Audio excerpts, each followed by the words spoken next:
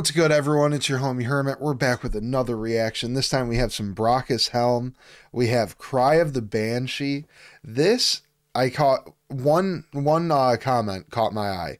God, I still remember cutting my way into the iron webs of the Spider Queen's huge lair and heard that riff slowly start and get faster. Such a fantastic song in a fantastic game.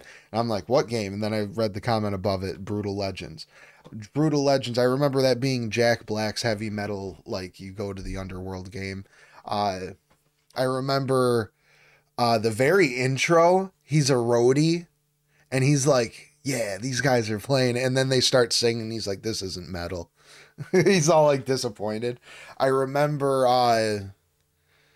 when that game was about to come out, Jack Black came in with like fake muscles on in the axe. And he came out to MTV Music Awards, MTV Movie Awards, something like that. And he led the entire crowd in a prayer to Satan. It was fucking wild, man. I had a buddy who had the game. I never had the game myself.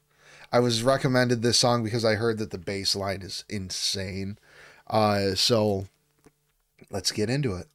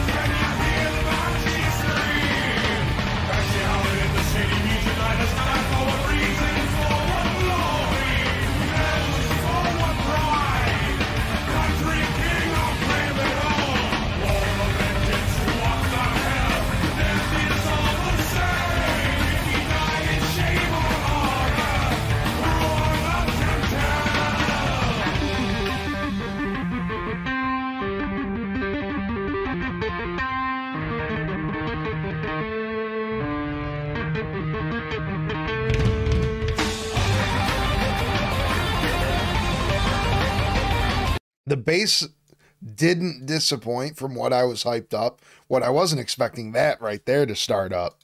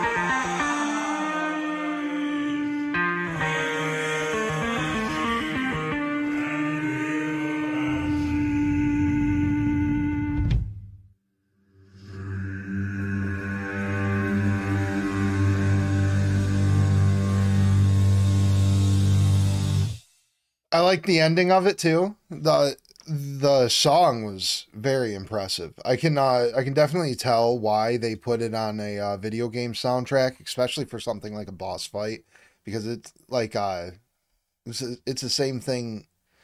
A successful video game soundtrack has one thing in common with a successful hip hop sample, in my opinion. You can just play it for like an hour and you won't get bored of it. If you can just play it on a loop over and over again like 5 times and not get bored of it, you got something there for a video game or for like a hip hop sample or instrumental, you know what I mean? Uh just because like how many people got, I don't know how far into the game that boss was that they mentioned in those comments, but if you were anything like me back in the day, then you were certainly getting stuck on that boss for multiple days. You probably heard that song like fucking 30 times, you know? Uh, it's, for as a song itself, it was very impressive. The bass was cool as hell. The guitar solo was really impressive as well. I liked the vocals. I wish they could have been like maybe just like propped up a bit more above the instrumentals, just so you could hear them a little bit louder. But other than that, that's my only real like one con that I have to think about for this song. Other than that, I really enjoyed it. The bass was nice and fast, dude. Whenever I hear guys play like this or like hear like Les Claypool play, I'm like, is that like all you guys did? Like what I get that you got to play all the time to get that good. But like did you not go party as a kid or something like that? Cuz you are fucking amazing, dude. Some people that's all they want to do and I can respect it. Uh dude, I really dug this song. Technically very impressive.